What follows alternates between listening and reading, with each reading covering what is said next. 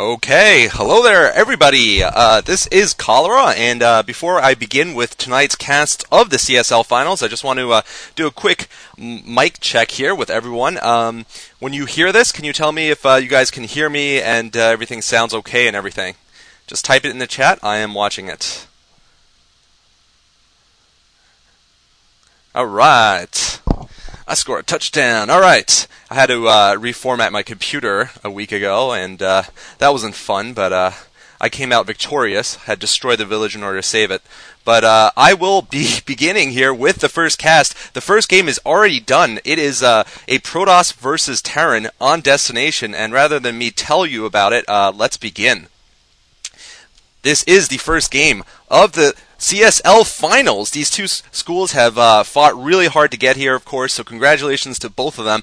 We have here Peter playing for University of Texas, the Red Terran at top, and Zeko, the purple Protoss at bottom here, playing for Berkeley. And really, this is a very, very interesting fight here. I think there was a poll on Team Liquid, and about 70% of the people favored Berkeley. Berkeley, of course, the only school in our country, or the only college in our country to have a course on StarCraft. And University of Texas, though, really a powerhouse this season. I believe they had the best rank in the regular season of any of the schools. And we'll see what happens right here with the Berkeley player, though. Looks like Zeko is sending out one of his early probes here, possibly to go for some cheese, and that's not too uncommon on this map, of course. This being Destination, we see this quite often with Protoss players putting a proxy gateway inside of the natural expansion of the Terran, and it's going to come down to micro, and also when the Terran decides to move out in this game. By the way, big shout out to the people at Princeton and Hazley Nut, of course, for helping to organize everything. And actually, it looks like, no, it's a gas steal here, most likely. It was a little bit late, I was going to say, for a proxy pylon. Oh! But look at that. Gas steal denied here by the Terran player. Very nice job by Peter. And that sort of defeats the purpose of sending that very, very early scout before even pylon was put down. But, it won't hurt Zeko that much. It certainly will be a little bit of a hindrance, but he's making up for a little bit here by doing a decent harassment of the Terran's SCVs as they're trying to put up the wall. And a Manor Pylon here for Zeko, and Zeko actually has trapped 3 SCVs. That's actually quite impressive, I gotta say. Perfect timing here from the Berkeley students. So I'd say with that Manor Pylon, he's definitely made up for any deficit he could have had from the beginning of the game by sending out that probe. So he's going to go for a gateway gas here, and looks like a barracks end gas, of course, has been put down. Actually, the gas was paused by the Terran player. Because I guess he doesn't need it right now. He needed that extra SCV to go and chase away the probe and do other things. Zeko has kept the pylon up. I think this is a smart idea here. Although it seems that it's actually only trapped 1 SCV. 2 of them actually managed to get out of that little prison. So it's not going to be that effective. It's really going to come out to be somewhat of a wash. However, the Terran player, Peter, is suffering from some striking workers here. His SCV's on strike, and that is not going to help him there. 2 idle SCVs already in the game, and 1 trapped, of course. Cybernetics core done now for Zeko, and Zeko is definitely ahead in the timing, way ahead in the timing here, I think, in this game. Finally, his probe goes down, but note, no gas has been mined yet from Peter, so Peter right now is, in my opinion, facing a bit of a deficit here. It could grow bigger depending on what the Protoss player decides to do, and wow, there was another Manor Pylon being put down. Sick play here from Zeko, and Zeko meanwhile has stayed on 1 gate. He's going to build a Dragoon and get range here. Doesn't look like he's going to pull anything more tricksy than that, and he might decide to get some tech once he manages to kill this SCV here. That would be a smart idea, of course. He doesn't want it to be scouted. Or he might go for an expand. That is a possibility to try to gain an edge here. But given his aggressive opening, I would favor him going for more of a going for more of an aggressive opening here, more of a tech opening, or maybe adding some gateways. And it looks like we've got oversaturation on gas, actually, from the Terran player. So J2 Peter, I've not seen him play, but he is, from the Longhorns, and they have been playing impressively. I did do a cast of them fighting against Rutgers in the semifinals, and they definitely overall outplayed Rutgers. And I have to say, their 2v2 team looked quite good. It's going to be the same 2v2 team, I think. So that's going to be nice. 5 Marines out for Peter. So Peter has been spending minerals, of course, getting a good number of Marines, and that's going to help him here defend. But this one Dragoon is going to have range against the supply depots and against the SCVs that are going to be forced to be pulled here. So it looks like we're seeing an expansion here from the toss. And he has managed to kill off the scouting SCV, so that is going to remain unscouted for now. We'll see if that forces the Terran player into playing even more cautiously, perhaps by forcing him to put down an early engineering bay or something like that. That would be a huge win for the Protoss player if he's not going to go Reavers, which he won't anytime soon.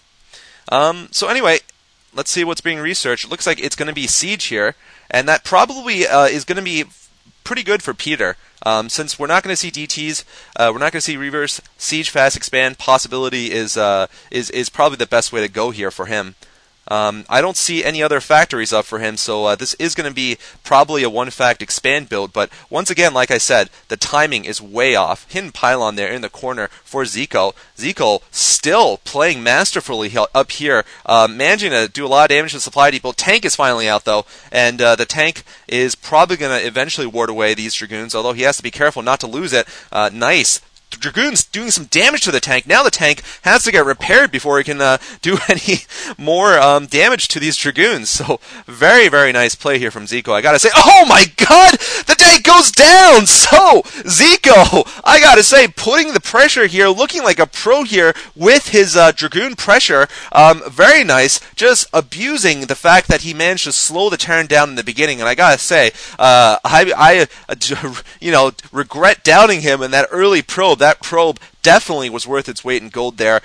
Seriously, a hero probe causing so much delay inside of the Terran's base, and that's really set him so far behind here. It doesn't look like the attack really can be followed up with much else right now, but a starport now going up for Peter. But I was going to say, Zeko is way ahead right now in terms of econ. In terms of really tech, he's gotten a robotics facility up, and he is going to get a shuttle, interesting enough, so we're going to possibly see some kind of bulldog attack here, going to drop some zealots all over these tanks and try to break the front that way, and that could be very effective, although there is an engineering bay going down now. So I think the Terran player, Peter, might be thinking about trying to get a comeback here by maybe going for a vulture drop, a tank vulture drop, maybe drop behind the natural expansion of the toss. Of course, this dark area over here is a very good spot to do some drops and harassment. And we are going to see indeed some zealots to load up into the shuttle here, and this is going to be the beginning of an attempt to break open the Terran's front.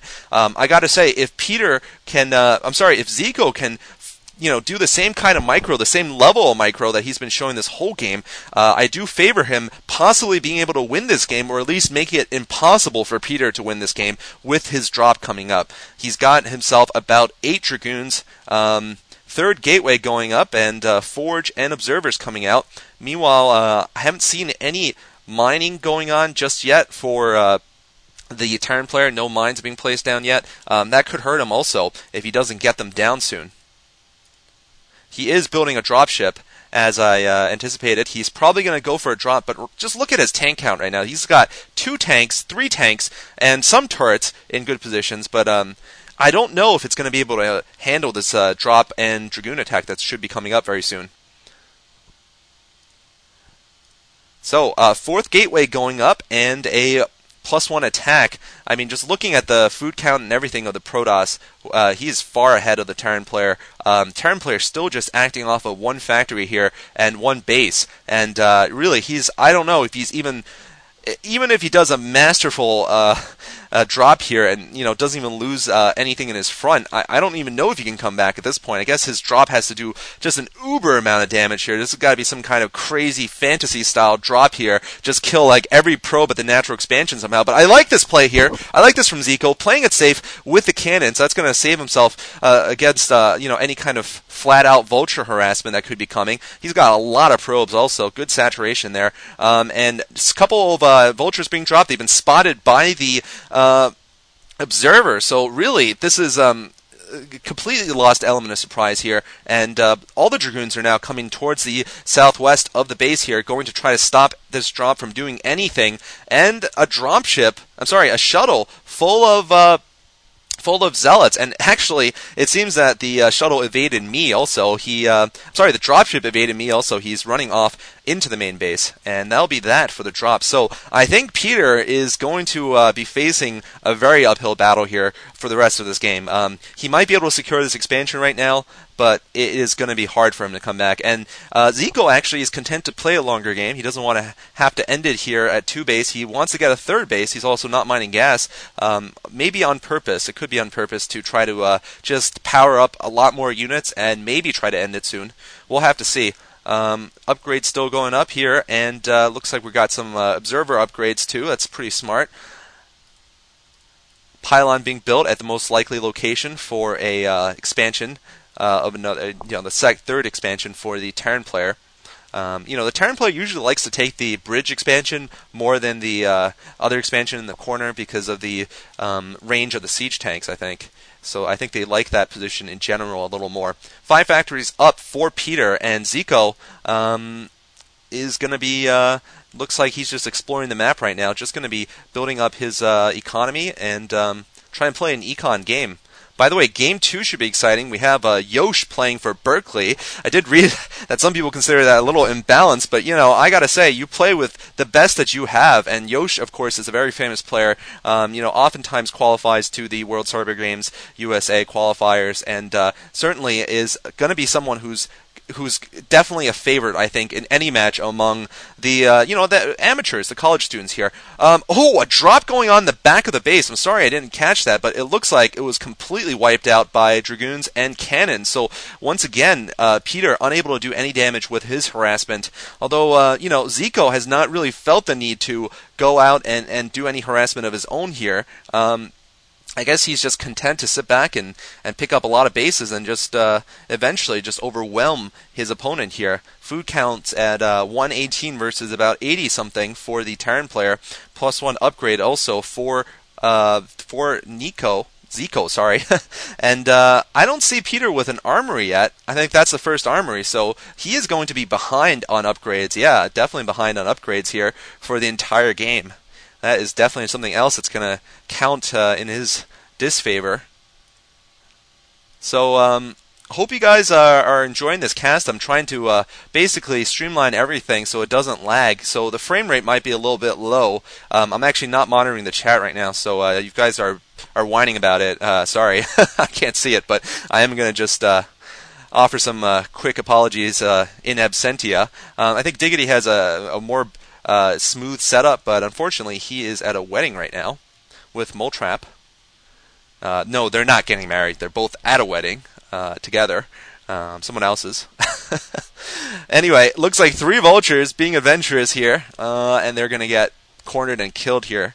Let's see what tech the Protoss has gotten going here. Oh, he's just got masked zealots. I remember when I did that cast against of Princeton versus Tsinghua University from China.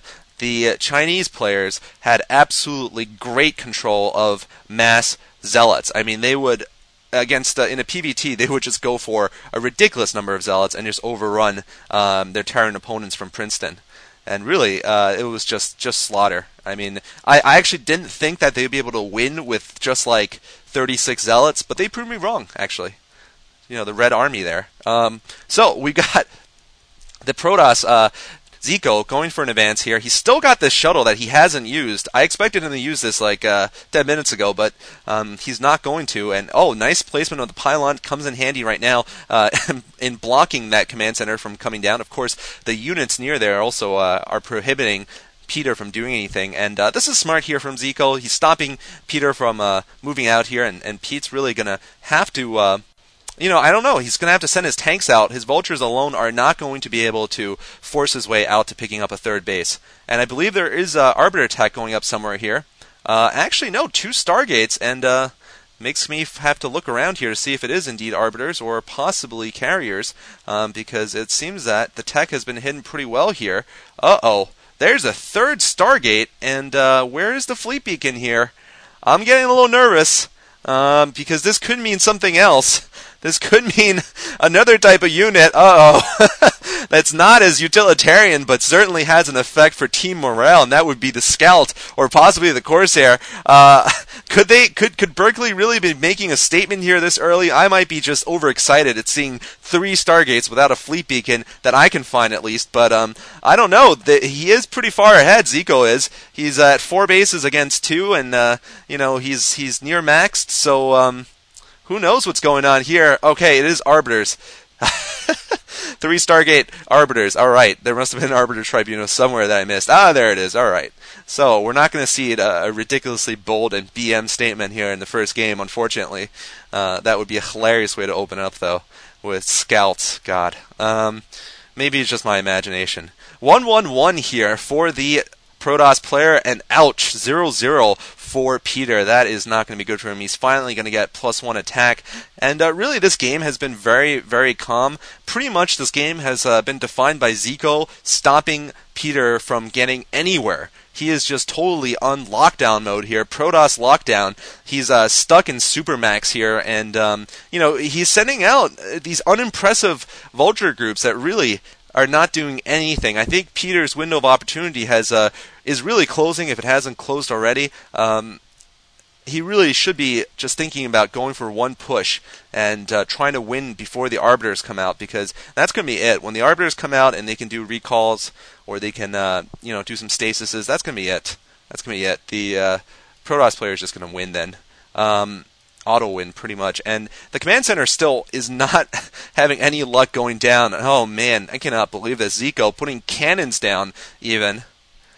So yeah, he's in a decent position right now. Stasis being researched, and in all honesty here, we're seeing pretty much a runaway in this game here, and poor Terran here. I mean, I think he probably has enough awareness to know how far behind he is, but he certainly doesn't seem like he's wants to commit just yet. I mean, I don't know exactly what he's waiting for, but he's just waiting right now, and this is not boding well for him. So it seems that basically maybe what he's hoping for in his procrastination, sorry about that, is that he's hoping that maybe just maybe Nico, or Zeko rather, will make some kind of foolhardy retarded attack into his natural, suddenly lose all of his forces, and that will allow Pete to move out and crush his expansions one by one, or at least secure this third that he wants. But that's probably not going to happen. Finally, it looks like with the help of some dropships, these Dragoons are going to get killed, and it seems that finally maybe this expansion will be taken. But before long, we're going to see that the maxed out Protoss just rampage his way in, straight in here. Just checking. Want to make sure there are Arbiters being produced here. Doing a weapons check. See if there's any Scouts being produced. Make me happy. If any of you players are watching, players who are going to play in later sets, I do want to see at least one example of a useless unit here in this best of 5 series. So, if you guys are winning, just start thinking queens. Start thinking ghosts. Nukes. That's what I want to see, baby. Alright, so, looks like we got a lot of Zealots trying to get in. Not going to work, but right now, Zeko is just free to take out this new base before it even had a chance to go up, really. And the cannon! The cannon was attacking the command center. Wow. So, the Terran player at a bit of a disadvantage here.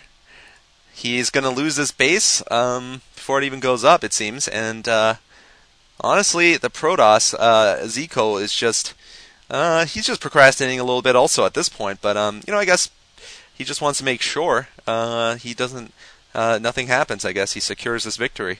So, Berkeley, of course, the only college, the only educational program I know of that has teaches about a video game. Honestly, that is so rad. And I wonder if any of the people on the team are enrolled in this class. I know Yosh is involved, of course, but if everyone else is involved, as a student or a TA or something. All right, so maybe we're going to see 9,000 minerals here from Zeko. I saw that in another game I casted earlier in the CSL season, where one Protoss managed to get over 9,000 minerals in a game where both players decided to go out for lunch for a while. It looks like Peter is finally going to make his grand push here, out right in front of his base, but this push is probably not going to work. Unless I am completely wrong. Uh-oh, what is this? Uh-oh. Am I seeing +1 air armor and +1 air attack? Maybe we're going to see scouts anyway, because there's no reason to get that for your arbiters. This is just... I mean, honestly, Zeko can build anything he wants, because he's got a ridiculous amount of resources in the bank. Oh! Beautiful stasis here from Zeko. He's going to be just running his forces in. I do think this will be the death knell here for J2 Peter playing for UT.